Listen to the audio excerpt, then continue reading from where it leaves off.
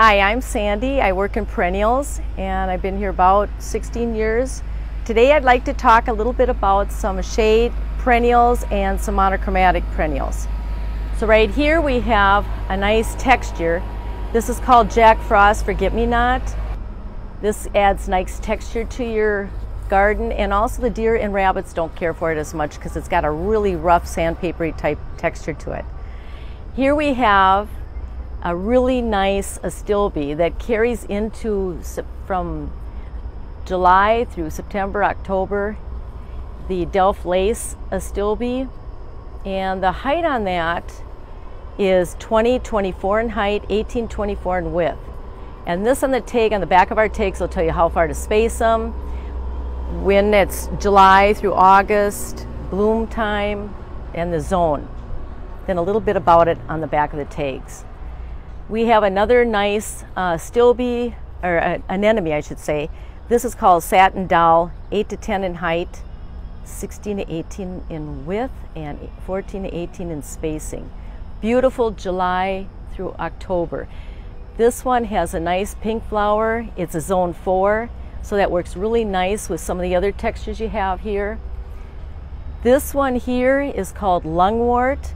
It also pairs nice with the Jack Frost Brighten. And this one in the spring, this is more of a spring bloomer, so this would be like June, July.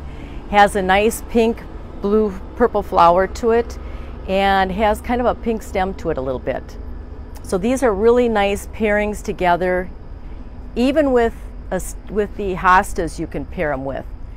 So right here in front of me I have some more shade perennials that give you a lot of color in your garden. We have here is going to be another of the lungwort, and this one is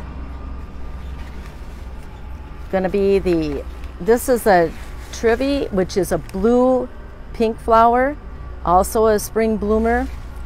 We have, which is nice in the fall, this is epimedium, which turns a nice burgundy in the fall and has a nice little flower there that adds nice color in the fall. This is a strangia, which is a really nice color too. It gets a little bit taller, and this pairs nicely with some of the corabels we have. So you can add some color to this one. This is a little bit more height. This is going to be shorter, about 8-10, 12 in height.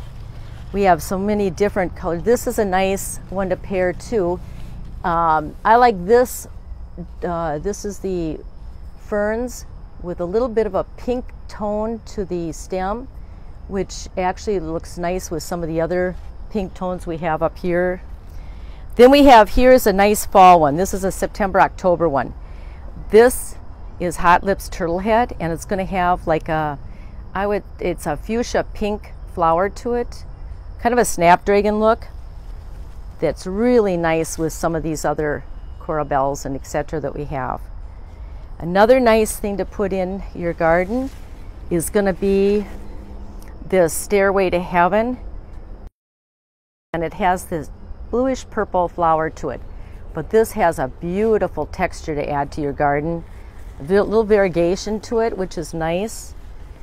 Then we have one of my favorite corabels is going to be, actually it's a Heucherella, and this one, and this is going to be 6-8 in height and 24 in width to 30.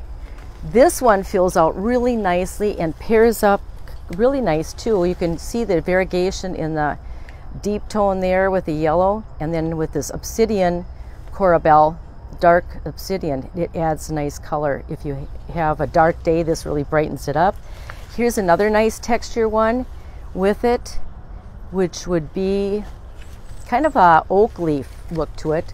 This one happens to be black taffeta and about 8-12 in height. And then we have over here would be your, and then for a ground cover, This is really nice, and you could pair it also with some of these dark colors. This one is going to be the black scallop, ajuga. This is a good spreader, low ground cover that has a little purple flower to it. All the ajugas have a light purple flower to them. There's several different ones. There's Chocoholic, there's Burgundy Glow ajuga, which is really kind of a pink and gray, which I'll show you later, that I have potted. So these are some of the fall colors that you can add to your perennial shade garden.